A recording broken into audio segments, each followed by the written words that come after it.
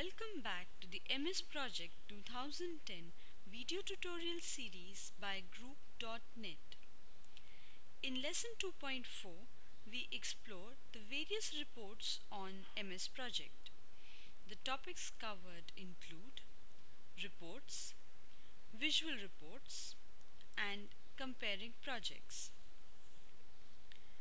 MS Project 2010 provides to project managers various options in generating and printing reports.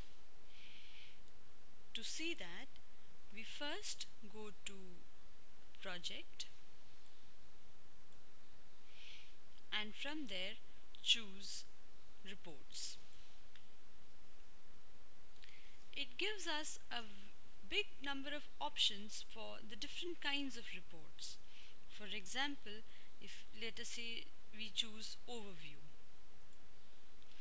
So it shows project summary, top level tasks, critical tasks, milestones, and working days. Let us say we take project summary and select that.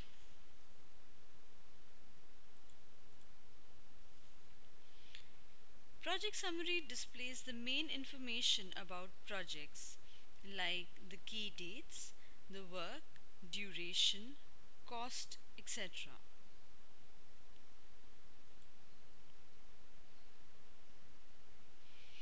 Let us go back and try another kind of report. So from Overview, we can take the next one like maybe top level tasks. Top level tasks show the summary tasks at the highest level of the project as of today's date. So it shows information regarding the work required to complete each task as per today's date. Now, when we open any report view, we see that the print options also come parallelly side by side. So we can directly mention the number of copies we want, choose the printer that we want, and give the settings for from which date to which date of the project do we want it to be printed. Then the orientation as landscape or portrait and the paper size. Going back to the other kinds of reports, in Overview, the other options are critical tasks, which display the status of tasks on the critical path of the project. Then there are milestone based reports.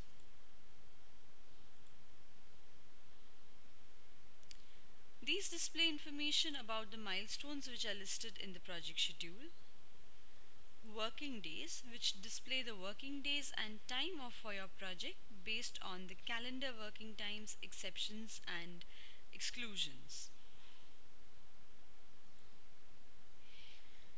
If we look at the current activity, it shows unstarted tasks, which display information for tasks that have not yet started or ordered by a scheduled start date. Tasks starting soon, which displays duration, start and finish dates, predecessors, resources, etc. for tasks within a certain date range parameter. And the completed tasks are shown highlighted with a tick. Tasks in progress, which show information for tasks that have started but not yet been completed, that is, they are in progress. Completed tasks for information for tasks which are 100% complete. Should have started tasks. This displays information regarding planned start and finish dates, baseline start and finish dates and variances, and information about any successors. For this, a project baseline is mandatory for this report to function. And then there are slipping tasks, which display task information regarding tasks which have been rescheduled from their baseline start date.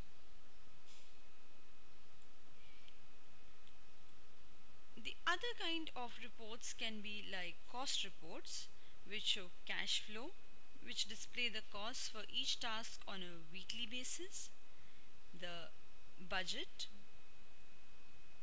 which displays all the tasks along with their budgeted cost, actual cost, variance, etc.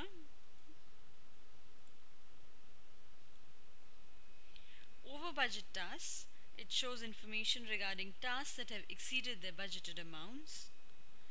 Over-budgeted resources, which display information about resources whose costs will exceed the baseline estimates. And earned value, which compares each task's planned versus the actual costs and schedule against a project baseline.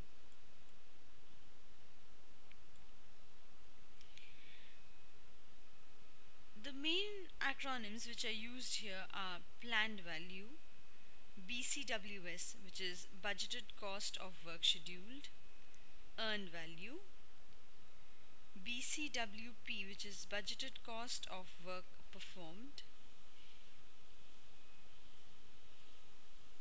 ACWP, which is actual cost of work performed, SV, schedule variance, CV, cost variance, BAC, budget at completion, EAC, estimate at completion, and VAC, which is variance at completion. The other category is assignment reports, which shows who does what when, the to-do list, and which are the overallocated resources. From workload, we can display information as per task usage or resource usage. We can also customize our reports based on our specific needs from all the options which are provided by MS Project, which include base calendar, budget report, cash flow, completed tasks, critical tasks, and so on.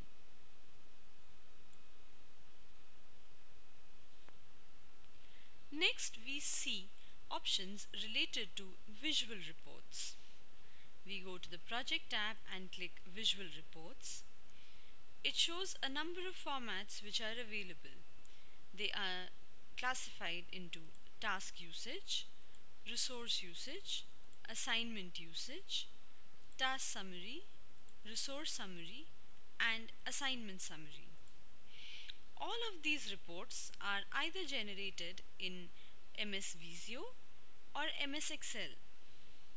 So we can choose the template which we want, and the report gets generated based on the data of the time that we have chosen. For example, this is a report generated on Visio based on task status report. This is another report which is generated in Excel. This is a resource work summary report. The other sheet shows all the backend data which has gone into the report.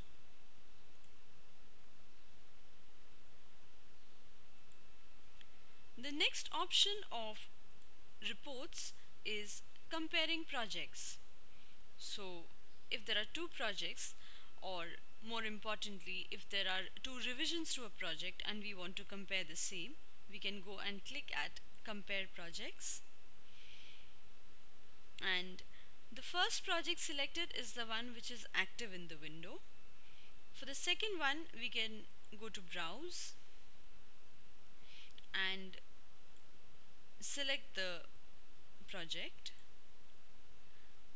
I have made a copy of the project which is already active and made some changes in the duration and dates. And we click OK.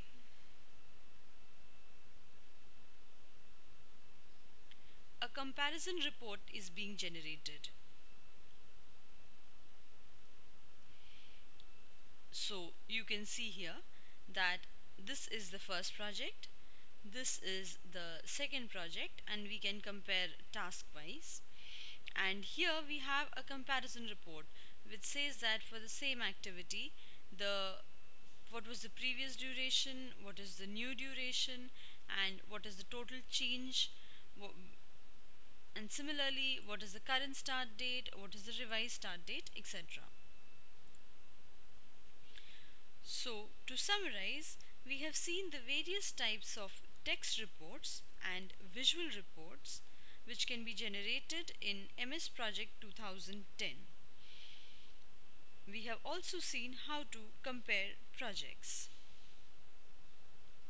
This presentation material is available on GROOKnet. Thank you for joining us on this video tutorial series. The next part of the video tutorial series at GROOKnet will deal with the various ways of creating a new project